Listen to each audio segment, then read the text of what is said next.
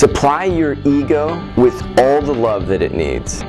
The ego's quest for external achievements and self-importance really stem from one thing: a sense of incompleteness. When you love your ego, what you're doing is you're beginning to separate yourself, the parent, apart from the child.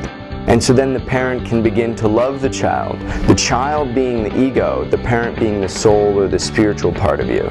You see, if you're caught up and confused, then you let the child run amok and it feels incomplete because the parent never gives it any love.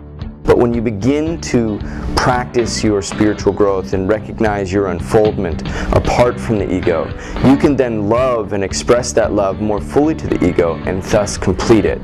And a complete ego is less mad and more easily tamed. For more tips on how to live your full potential, visit fullpotential.com.